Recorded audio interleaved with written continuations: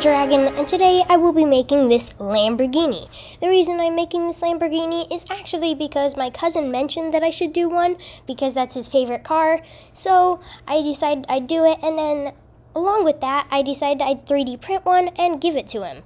So this car is actually going to be a 3D print as well as a render, and that render that you saw at the beginning of the video was rendered on my new M1 computer and actually took 16 hours, which was crazy long because I didn't think it would take that long. Though this was cycles that I was rendering with, so that probably had something to do with it. Typically, I use Eevee for the intros. I can only imagine how long it would have been on the other computer. And speaking of the other computer I had been using, that is what this car is modeled in, but then rendered everything in with the M1 computer. The reason for that is because I didn't quite have the M1 computer at the time of making this model. One more thing to mention before we hop into the time-lapse is that I will be using a reference image, which is like a first, because I want this to look pretty good for my cousin. But with that, let's get into the time-lapse.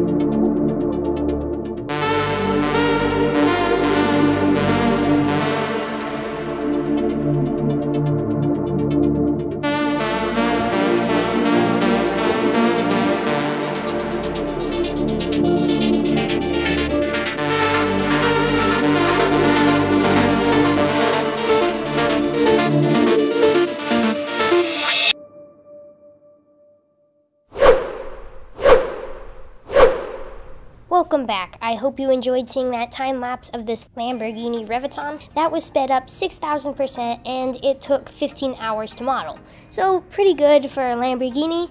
And as far as Eevee renders, here are a couple Eevee renders rendered with an HDRI. Not as cool as Cycles, but I still thought it was pretty cool. So that pretty much does it today, other than the 3D printing part. So here is what it looked like 3D printed. I thought it looked pretty cool, and actually these wheels are snap-on so that it can spin a little bit. It's not perfect. It definitely doesn't spin like a normal car, but as far as looks, it definitely looks like a Lamborghini. At least I think so.